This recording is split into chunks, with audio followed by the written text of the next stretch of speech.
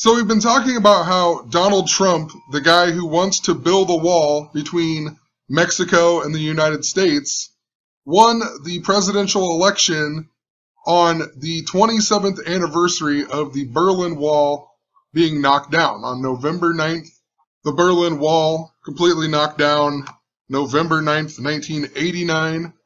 And if you read out Berlin Wall in gematria, it equals 45. Trump just elected to be the 45th president on that day. If you read out wall in gematria, it equals 48. Just like Donald Trump the small way, Donald Trump the big way equals 138.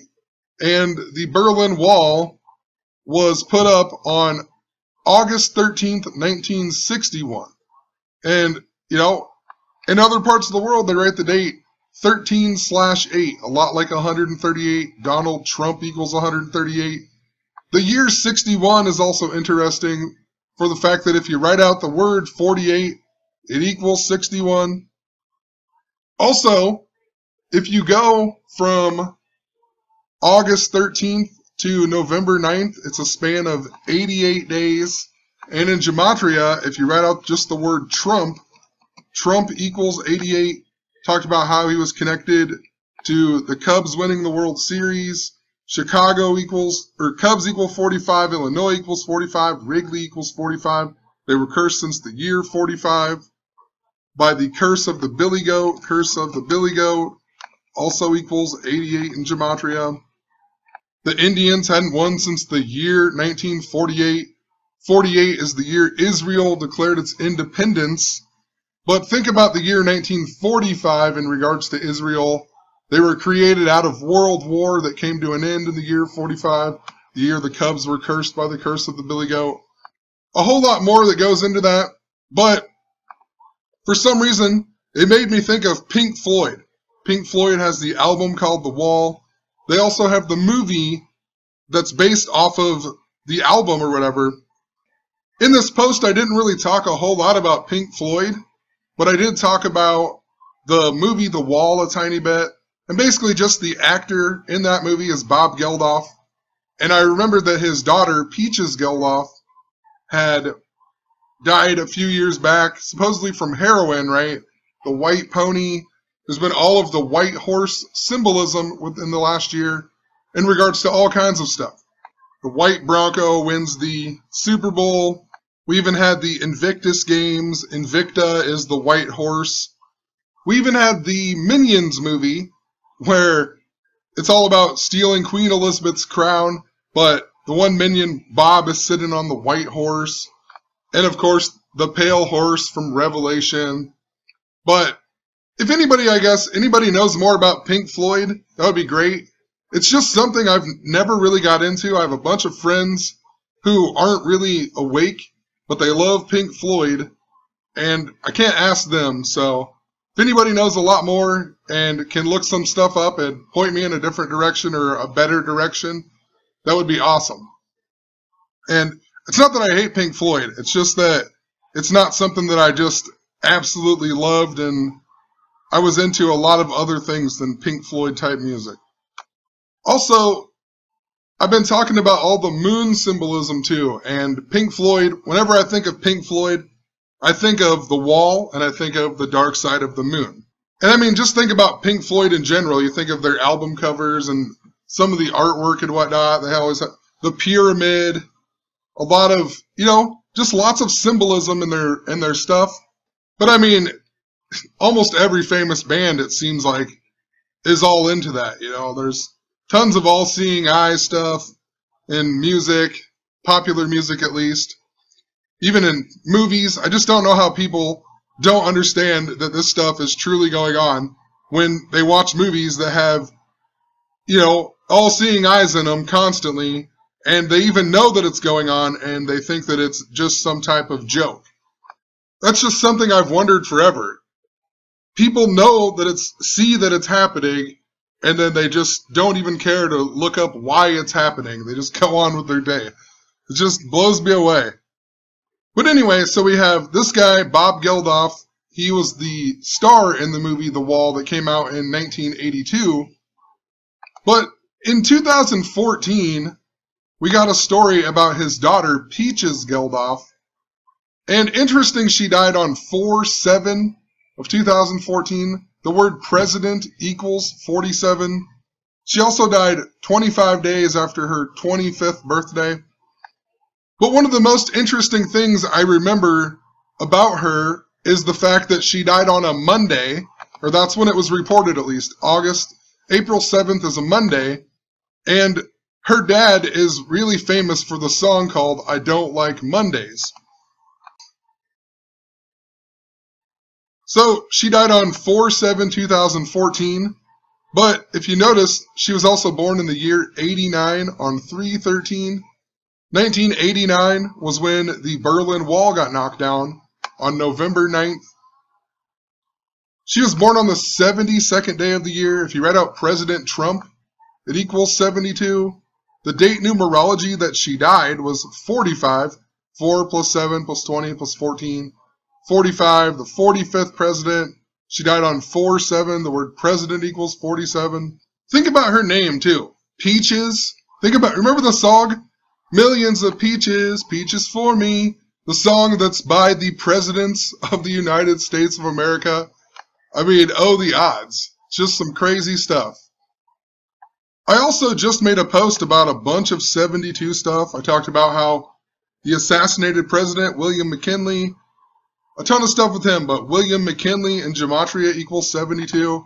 Talked about how they compared Trump a lot to Ronald Reagan on the election day, even before that. But earlier this year, we had the death of Nancy Reagan, and then we had John Hinckley Jr., the guy who tried to assassinate Reagan. He got let out of prison in September, and of course he tried to assassinate Reagan to impress Jodie Foster, that was in the movie Taxi Driver and whatnot, but he was basically copying Arthur Bremer, who tried to assassinate George Wallace in the year 1972. George Wallace, I just pulled it up here, George Wallace also was the 45th governor of Alabama. Think about Trump being the 45th president. John Hinckley Jr. in Gematria equals 72, just like President Trump. I even talked about how it was synced up to the 1948 election when Harry S. Truman won, and it was the biggest upset in American history for the election. Nobody thought he was going to win. He ended up winning the year 48. Donald Trump equals 48. But Truman was the only president who died at the age of 88, and he died in the year 72. So just a lot of 72 stuff in regards to Donald Trump. And then it's just how funny is that Peaches Geldof seems to be connected to the President of the United States. I also noticed that her full name, Peaches Honey Blossom Geldof Cohen, equals 313 in Gematria, and she was born on 3/13. Right here, March 13th of 1989. The Berlin Wall in 1989, it came down on the 313th day. And 313 is a super special day. I've talked a lot about it, but Pope Francis became the Pope on 3/13 of the year 13. I mean, look at that, 31313. If you write out the mark of the beast, 600 6, it equals 133 the small way, 313 the big way. Both can be written as March 13th, 13/3, 3/13. Actually, I think if you write out Pope Francis as the Antichrist, even. I'm just going to throw this out here, just find it interesting. Pope Francis is the Antichrist. Equals 133 and 304. So just interesting, I guess.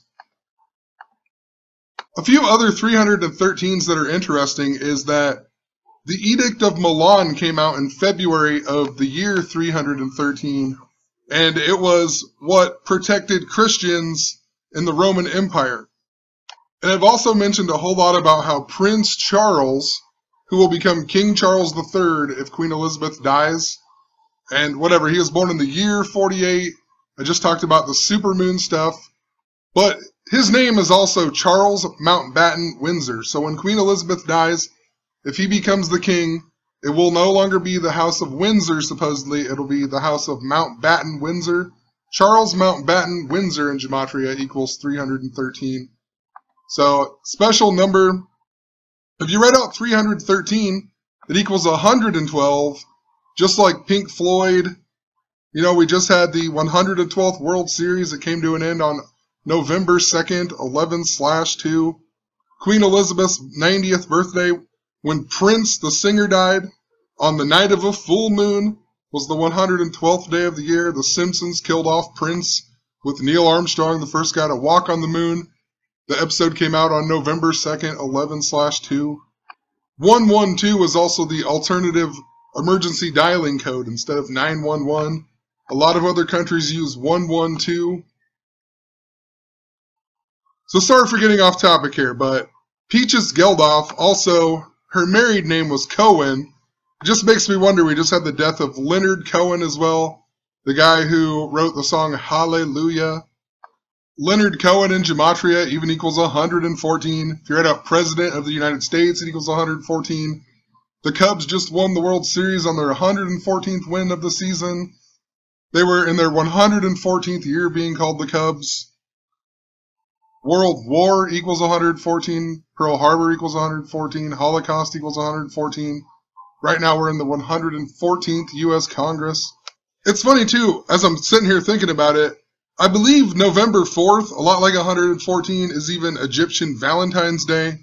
And if you've been following a lot of my videos, I talk a lot about how Valentine's Day seems to be very important.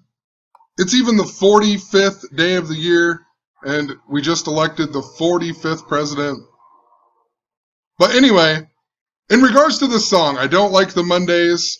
The reason that this song was supposedly written was Bob Geldof was giving a radio interview, and the little thing, a piece of paper came through, and it was talking about the shooting at Grover-Cleveland Elementary School in San Diego, California.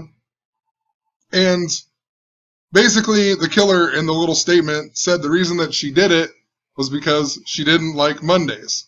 So the story is that he wrote the song, I Don't Like Mondays, all because of that happening to him or whatever. Anyway, I thought it was interesting that this shooting happened on January 29th of 1979.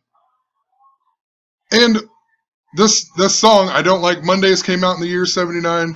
Pink Floyd, The Wall, the album, came out in the year 79. This shooting also happened at Cleveland Elementary School. If you write that out in Gematria, Cleveland Elementary, it also equals 79. And it was named after Grover Cleveland, who has been super significant to everything I've talked about. He even died 108 years before the 1908 World Series, the last time the Cubs won the World Series. The Cubs break the curse against Cleveland. He was even the president in Back to the Future 3 in 1885. You know, where Marty goes back to 1885 and the first thing that he sees is the Indians. Anyway, I'll talk more about that in a little bit, I think. But the city of Cleveland, Ohio, even though this was in California, but the city of Cleveland, Ohio, is actually named after, if I can find it here, it was named after this guy, Moses Cleveland. I mean, just how interesting. His birthday, January 29th. We get a famous school shooting at Cleveland High School, and it happens on January 29th. I've even talked a whole lot in regards to a Moses theme, and it's all about freeing the slaves. That's a big part in why we're getting a lot of these Civil War, civil rights stuff. Lincoln supposedly freed the slaves. Moses freed the slaves. Too much to go into. You just have to watch my previous videos, but I mean, I could go on for another hour about it. But Grover Cleveland died at the age of 71. Moses equals 71. The Ten Commandments equals 71. World War III, if you write out the word 3, it equals 71. It's been 71 years since World War II came to an end. But moving on. So the girl who supposedly did this, Brenda Spencer, her name equals 61 and 124. Peaches Geldof also equals 61. And remember, 48 equals 61. Also interesting, it's that 133, which, who knows? It just reminds me it could be March 13th. Government equals 133. White House equals 133. This lady's full name, Brenda Ann Spencer, equals 72. And she was born on a date numerology of 88. Trump equals 88. What's funny is if you read about that shooting, you find out that almost exactly 10 years later, at a different Cleveland elementary school in California, there was a shooting as well. And it was 9 years, 11 months, 19 days apart. Just kind of interesting. Reminds me a lot of 9/11, you know, front and backwards, possibly nothing. Trump even elected on November 9th, which could be 9/11 or 11/9. This shooting, the second one, happened on January 17th, a lot like 117, a big number that I've been talking about. And for whatever the reason, just the other night, Brother Berg had posted a comment on one of my blog posts, and I went and read a bunch of stuff on his blog. And I realized that if you write out 45th president, it equals 108, but with the S exception, it also equals 117. So we get the second shooting in 1989, the same year that the Berlin Wall came down, but it was on January 17th. The first one was located on 117 degrees west. The second one just so happened to be in Stockton, California. Stockton equals 117. The shooting happens on January 17th. If you write out Stockton, California, it equals 79. Just like Cleveland Elementary. Just like the year of the previous shooting at a Cleveland Elementary, the word murder equals 79. Pink Floyd, The Wall came out in the year 79. I Don't Like Mondays came out in the year 79. Interesting too, the guy in the second shooting, his name was Patrick Purdy. That equals 72 in Gematria. Just like the name of the lady in this first one, her name equaled 72. All of the 72 I talked about. The big way, Patrick Purdy, equals 162, just like San Diego, California, where the previous one happened in the year 79. Like, just lots of interesting parallels going on between the two shootings. Also, both of these shootings happened in California, but they were reminding us of Cleveland. California is one of only two states, Maryland is the other one, that equals 88 in Gematria. Trump equals 88. Ohio, which what most people think about when they think of Cleveland, Ohio equals 117 in Jewish Gematria. And remember, the Republican National Convention was in Cleveland this year. The Cavaliers were in the NBA Finals. The Indians, the Cleveland Indians, made the World Series. So one last thing I want to talk about in this video is this is Peaches Geldof right here. And I think it was just months before she died. I can't remember the exact date. But she posted a picture on Instagram and swears that this picture, this hand right here, is not her hand. It's supposedly, she thinks it's the ghost of some lady who had lived in her house who had drowned in the bathtub. And, you know, I don't really have a whole lot to say about that. Ghost hand in Gematria equals 42 and 96. The word Freemason equals 42 and 96. And if you look more into her, you find out that she was really into the teachings of Aleister Crowley, you know, the wickedest man in the world. I mean, there's so much more I could talk about in regards to this, you know, the number 93 and Aleister Crowley and Thelema and Saturn and, you know, tons of other stuff. The only thing I want to point out in regards to it is the fact that he died at the age of 72. So, and he died on, you know, 12/1, like Revelation. The word Revelation equals 121. But it can also be written as 1/12, a lot like 112. But I mean, all the stuff I'm talking about with numbers, there's been people throughout history who have done this stuff, you know. Thelema equals 93. These people greet each other by saying 93. Numbers have importance to these people, and it is what I am talking about. They control our sports leagues. They control the movies that we watch. They control the governments. And they code everything by the numbers. They make things happen by the numbers. So we'll just leave it at that. I don't really know. Like I said, I feel like there's something more I'm missing about Pink Floyd and The Wall. But interesting, I find all of this stuff just by thinking of The Wall. And then you look and you find out that Bob Geldof, who's in that movie, his daughter's death was connected to Donald Trump possibly being the president. And I'm not even joking, my last probably I don't even know, my last 50 videos, I bet you anything, I've mentioned something to do with Cleveland and how Cleveland seems to be very special. So, you know, these two shootings involved Cleveland. What are the odds? So, whatever. Have a good one.